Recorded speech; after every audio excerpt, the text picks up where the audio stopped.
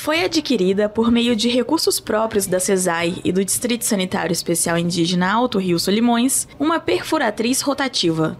É a perfuratriz que realiza perfurações para produzir um furo ou poço de até 80 metros de profundidade. O equipamento é de extrema importância do abastecimento de água das 242 aldeias de abrangência do DSEI. A compra da perfuratriz se deu por meio de processo licitatório, juntamente com os demais materiais necessários para a construção de 24 sistemas de abastecimento de água chafariz, em um período de 12 meses. O DSEI está em fase de finalização da contratação de mão de obra especializada para o manuseio do equipamento. Assim que os profissionais forem contratados, a construção dos sistemas de abastecimento de água terá início e, em muito breve, os indígenas terão água potável e de qualidade nas aldeias.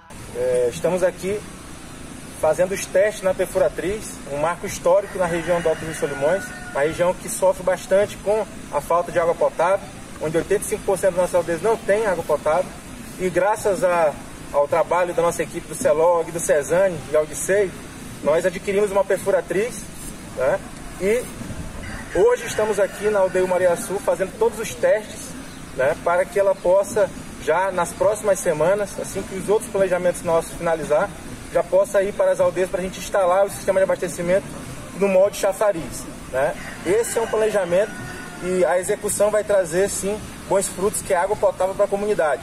Então, eu queria agradecer ao secretário Robson por todo o apoio, pela confiança, né? Agradecer ao controle social, que sempre está conosco, né? Um marco histórico mesmo, a gente está muito feliz por estar podendo testar, enfim, esse equipamento que representará água potável para as aldeias.